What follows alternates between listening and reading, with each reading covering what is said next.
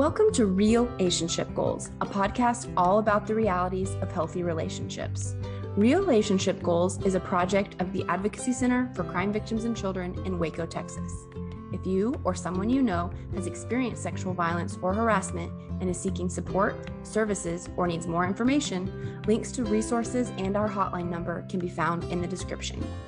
The views expressed in this podcast are those of the hosts and guests and do not necessarily reflect those of their organizations or affiliates. Cool. Welcome back to Real-ationship Goals podcast. Y'all thought season 4 was over. It is not. We're bringing y'all a bonus episode brought to you by some 8th graders here in Waco, Texas. My name is Blythe. And just to do some introductions, one thing I like to do with my family is go for bike rides. My name is Kelly, and something that I like doing with my family is going out of town. Hi, my name is Olivia, and one thing I like to do with my mom is have our mom and daughter days and just to hang out. My name is Giselle, and one thing I like to do with my mom is be in all the business. Love that. Hi, I'm Desi, or Desiree. I like to watch Marvel movies with my dad or go disc golfing. Hi, my name's Bridget, and I like to go out to eat with my family. Love that. Love that. So, I'm so excited to have our student takeover podcast. If you're watching on video, just as a caveat, per some privacy concerns, students are not visible, but I'll be doodling up on the board here. So, one thing that we are really going to be talking a lot about in this episode is family relationships, right? And so we might hit on things, parent-child relationships, sibling relationships, maybe some extended family, but a lot of kind of immediate family. I'll be facilitating some of the questions, but I'm going to give y'all a ton of space because you have so many good thoughts to talk about some family dynamics. So my 2 guiding questions are going to be, what are some not so great things that families do? What are some great things, or better things that families do? So to start us off, y'all tell me, what are some toxic or maybe unhelpful traits, characteristics, or dynamics that y'all see in families, either your own or just in general? Definitely a toxic trait would be lying or gaslighting, because we need to have especially trust in our relationship, especially family, if you're going to be living with each other. Yeah, definitely that. I definitely don't like the comparison that parents do with one another. I wasn't like this when I was your age, but I think they have to understand that we both lived in different generations and we have different things. So one thing that would definitely be the phone, because they like to use that a lot. You would get things much faster if you weren't on the phone. I didn't have a phone. I didn't have to do all this. Well, yes, but we're obviously, again, we were born in different generations, and we have different, we have different lives, yeah. So, yeah, I get what you're coming from, because sometimes, my family's always telling me, oh, get off your phone, you don't need to be on it anymore. You're wasting so much time on your phone, you could be doing other things. But the thing is, like you said, we're living in a different generation. We're different from them. And it's in our generation, we're busy on our phones and stuff, but there's some things that we do on our phones that are educational, and they don't understand that. Yeah. And it's just that. Yeah, I feel like that all ties into comparing themselves to you. Especially if you are going through a hard time and you're trying to explain to them your hard time because they ask, and then they go on to a rant about how they feel and about their past, and whenever they tell you to be a kid and to be kind of their generation, but then whenever you're like them, then they tell you to grow up. And it's when we're trying to still act like a kid, they always tell us why are you acting like this? You're almost this age, you can't be acting like this, you need to grow up more. People are they're not gonna want you like this, they're not gonna hire you for a job or whatever if you act like this. And it's but we can't help ourselves, we're still kids and we're still learning and we're still learning. Or they be saying be a kid, you're still young, do this, do that. But then when we ask if we can do this, they're like, no, you have to do this, you have responsibilities. Or they want us to grow up and stuff like that. But then they're like, go outside, be a kid, do this. And then, like, which one do you want us to be? Do you want us to stay a kid or, like, grow up? Yeah, because also adults really seem to think that, you know, that we're just going to automatically have all the things that they want us to have. Like, say you wanted to start your own business and then your parents are just like, no, you're never going to make any money like that. Nobody's going to, there's already too many people doing that. Why don't you just go get a job like everybody else?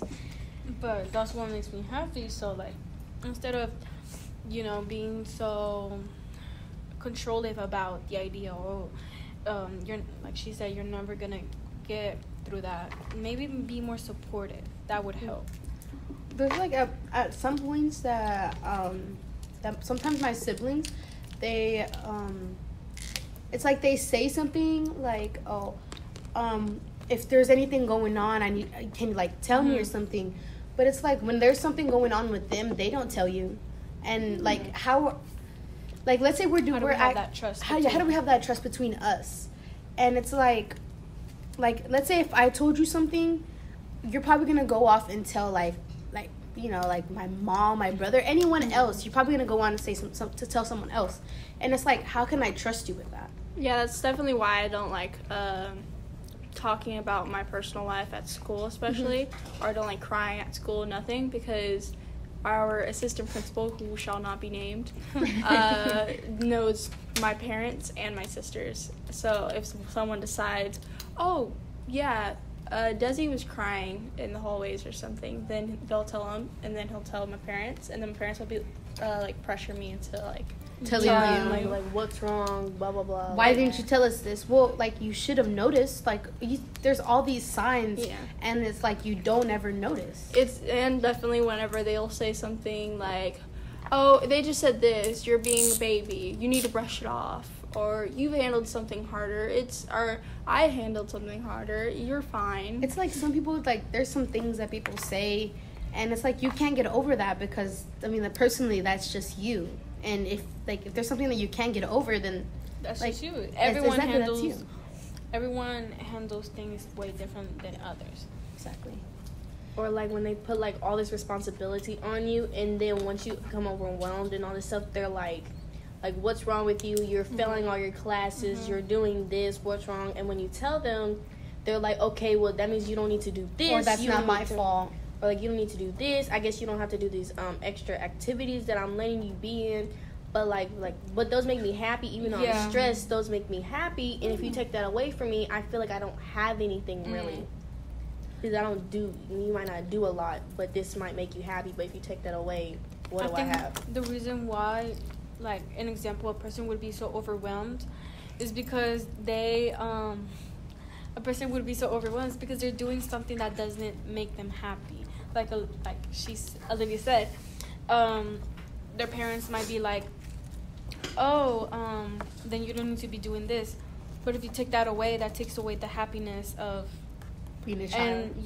And then you'll just always be overwhelmed because you're doing something that you don't want to do. Definitely, especially whenever you have this one thing that's like holding you on to like your sanity or something, like your phone. If you have someone on your phone that you like to talk to, that you need to vent to, they make your day better, and then they take away your phone. It's like, I feel like another toxic trait that I have experienced is like, personally, this is just with my sibling relationships.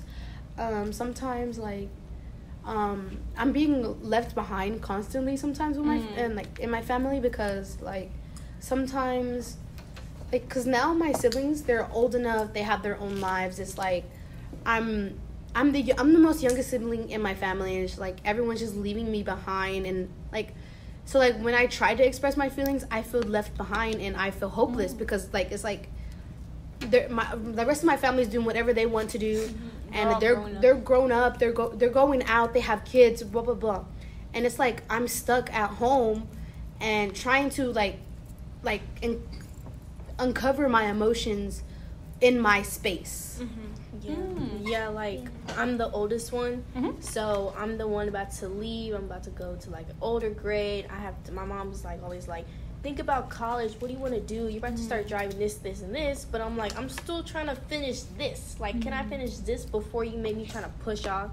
Because my mom was always telling me this, like maybe she can give me pointers instead of like trying to always push that onto me, and like give me a second to breathe. Like if you're pushing this all like down my throat, and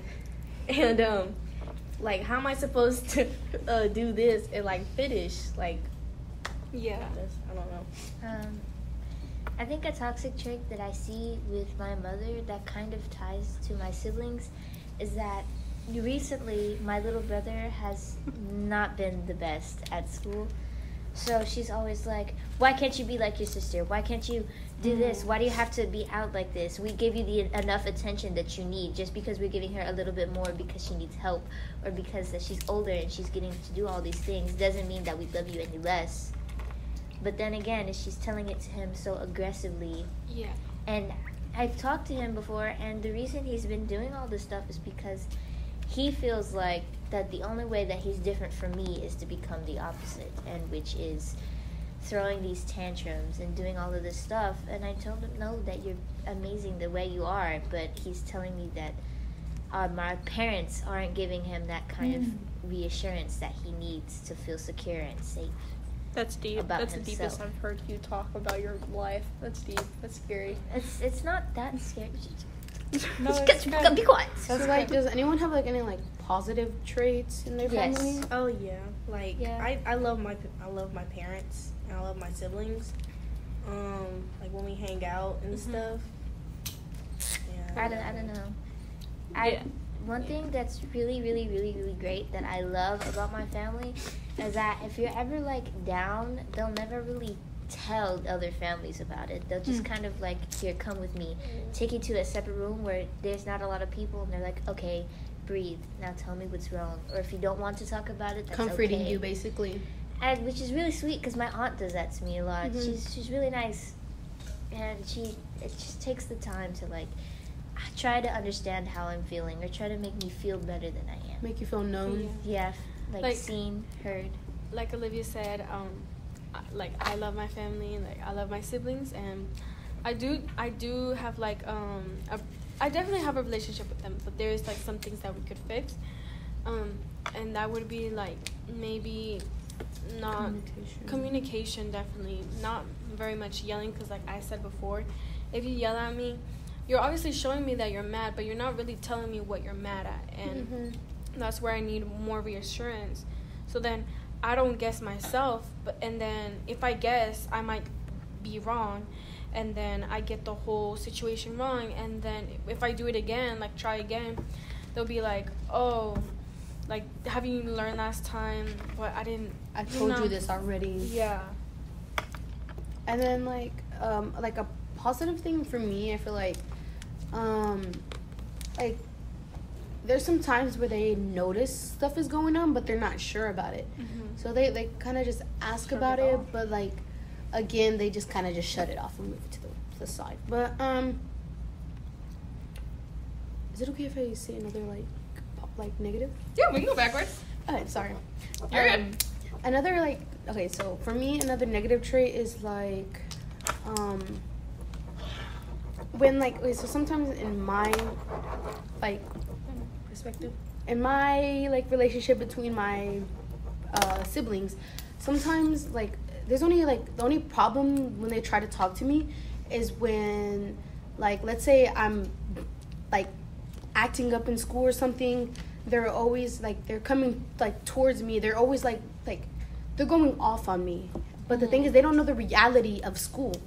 They don't know the reality of like what's going on here, or like what is actually going on in this building. Like they don't know that Because they don't ask about it. because they don't ask about what's going on in school, and it's like the only time they ever communicate with me. Because sometimes they'll stop talking to me for like about a week or two, and they won't talk. There will be no communication in between like us. And so like the only time that they ever talk to me, really be able to talk to me, is when like I get in trouble at school or there's a problem at school, that's when they actually like communicate and ask what is going on. I had 2 sisters, because I have 2 sisters that I live with. Both of them have deeply struggled. One of them struggled with mental health and school things, and the other one struggled with, like, she is ADD, ADHD, OCD. She struggled with all of that and grades. So my parents kind of built like a pyramid of who they pay more attention to regarding like problems in their life. I'm supposedly the perfect child, is what my sisters kind of refer to me as. They kind of built like a pyramid of them 2 at the top because they struggled more than me, and they made it so that, like, but sometimes like there's some stuff that you're going through and you can't explain it with everyone because like they won't understand. Yeah, and they feel like because they struggled more that I don't struggle and that I don't need help because I'm the perfect one. I do ABs. I don't have OCD. I don't have anything. Well, I do have OCD, but Go ahead. That's all. Oh, sorry. Go ahead. I forgot what I was gonna say. Or like they think that if you don't say anything, like you're fine or something.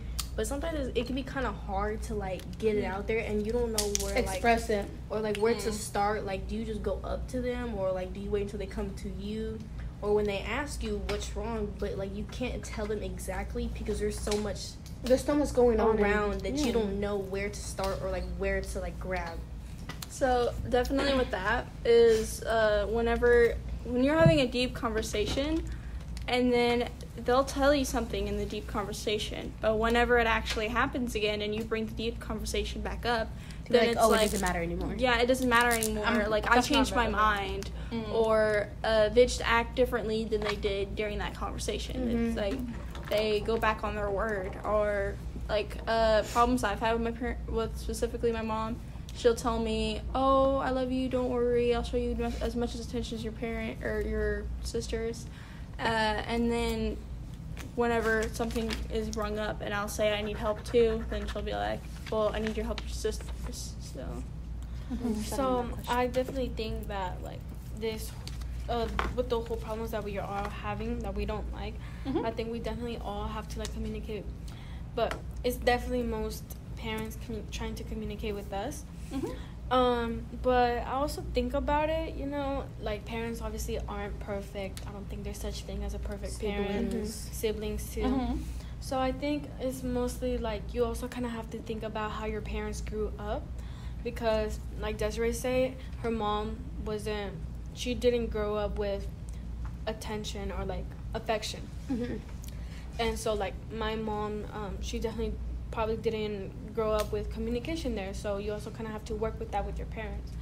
So I think that's one way that you as like as a child could work that out with your parents, so you could have like a better relationship. So like what are some like ways for you to like for your family or your siblings to like help you in order for this to like, you know, alternatives, I guess some way that you could help that is by calling them out on their bluff.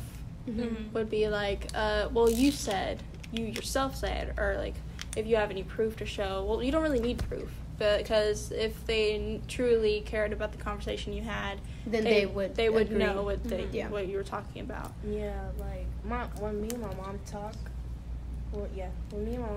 you know, she tells me like how her mom was, and how even though she was like an only child, like how you try to relate kind of to it. Yeah, she's like, she tells me like how she was an only child when I'm not an only child, that how her mom weren't the best, and how she wants me and her to be better than that, how her parents were. And because me and her are kind of like on the same level, like she dealt with this and I'm kind of going through that same path, but she doesn't want me to go through that. She wants me to be better, and I understand that, but there's no way of kind of running from that unless I try. And I do talk to her, but it's kind of hard to bring up like specific topics. Yeah. Either that, or they have a way to jump around that. And some like other alternatives for like situations like this, I feel like they like more communication, of course, and like I just want to build trust up with them, because without trust, there's no really relationship in between both of y'all. Yeah. So I want to build trust. I want them to be able to, like, not like run to me to be able to like to tell me everything, but I just want to understand like their perspective a little more, and I want to be able to like because obviously like I would want my parents to know about what's going on with me, because I don't want them like going through my phone and then reading all the stuff that I'm telling my friends, but I'm not telling them. So I don't want to make it seem like I don't trust them, because I do trust them. I trust them with certain topics, with certain stuff, but you know, me personally, I haven't really gone to that like trust level where I would 100% trust. So them. definitely more trust for a healthier alternative. What do you think it looks like? Can I ask to build trust? Like if somebody's like, how do I start to build trust with talk Start about more slowly. communication. Don't They like say just communication. Don't Go rush at it. into it. like start building it slowly. Like start telling them not everything, because you don't always have to tell them everything, because sometimes you have to set boundaries for yourself also, because if you just tell them everything, then they might try to turn that around, because you never know how Then people they can try change. to to use that on you Yeah. for like, you know, let's say the future. And sometimes you don't want to go in too fast because you don't know exactly what you're going to say. And if you blurt out something that may like hurt their feelings, I've been through that before, talking to someone, and then you don't like plan what you're going to say, say something bad, and then I just They write don't my trust mom letters.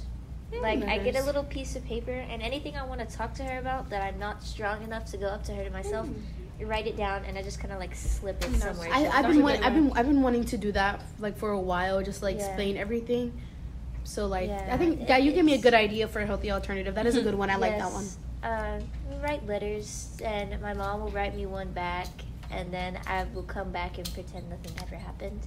But we still had that, you know, deep conversation. Cause On the little paper, yeah. I don't like confronting her face to face because she has like this mean look on her face every time she talks to me. my mom even does though, too. even though she Yeah. kind of like be like, you know, oh, I understand, her face would be like, I don't know if you do, like I'm kind of Yeah, scared. my mom has that. Told something to my mom once, and Face. she looked at me like disgusted, like, and I was. I can't handle, especially a mother's judgment. A mother's judgment, that hurts like 10 times I probably worse. like just break into tears mid sentence. Okay, before we wrap up, any other things that you're like, man, if my family could start doing this before we get to our relationship goal, don't worry, I'll plug you in, Bridget. I Okay. got you. Any other things you want to say of, hey, this is what I think I like a healthy dynamic looks like, or just any other things of like, this is what I want, my dream for what a family could look like? My dream is that my mom will stop pushing her responsibilities onto me because she has a night job. She sleeps, but she expects me to do everything that she's supposed to do when she's asleep. Like cook, watch my brothers, clean the house, do all this really tedious things that I really can't do because I need to study and stuff for school. I need to do homework. I might be failing, and she's just like, no, you have to do the dishes and fold the laundry and watch your little brothers and make sure they don't get into a mess. And I'm like, Mom. So like a dream of mine, I feel like I would love my family to come together and like just, you know, just like talk about like their feelings, I guess, because like in my family we never really talked about each other's feelings because we just never grew up to be a family like that. So I feel like I would love like for my family to be able to come together and talk about their feelings like towards one another, or like how like they're feeling, just basically just, you know, just tell us so that we understand. Yeah. I feel like my dream would be, even though it's like kind of like wonky, like there's good parts and bad parts. Sure. I kind of wish that those bad parts aren't so like, Visible? terrible, because my mom would tell me like she might be disappointed in me, but like there's a reason why I might have done that. Or maybe like instead of like kind of being mad and stuff like that, like And those words those words are like they hurt really bad, and it's like you have like they just get they get glued into your mind, and to the point where sometimes you just like sometimes you have to cry about it Or sometimes you just get scared to do anything else because you're afraid of disappointing them. And that's healthy. It's healthy to cry. It is, yeah.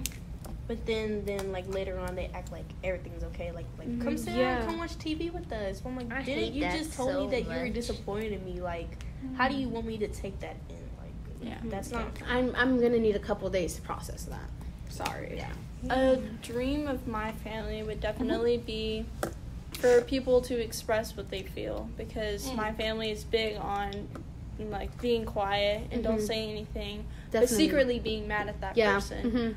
And then later, like, definitely, I understand whenever when my sister acts like, hey, you want to go like watch TV with me or something, because that's her way of saying I'm sorry, because like she doesn't know how to communicate. That's big, something that we don't really do is communication. I would love the same thing. That's basically, we have kind of the same dream a little bit, but yeah. Well, cool. Okay, so we're just gonna close this out with our relationship goal. So I would say, like, in conflict, when we do something wrong, instead of like yelling or trying to hide our feelings with like something else, I think it would be better if you just tell us how you're feeling or why you're feeling that way, because then we'll understand way much more about your feelings and we'll learn. And sometimes we won't be able to just read off of you. Yeah. You just have to tell us. That's all. Yeah. So thanks, y'all, for tuning into this bonus episode with these incredible students. I know I learned so much. Yes. And hopefully we'll see you next season. Bye. Bye. Bye.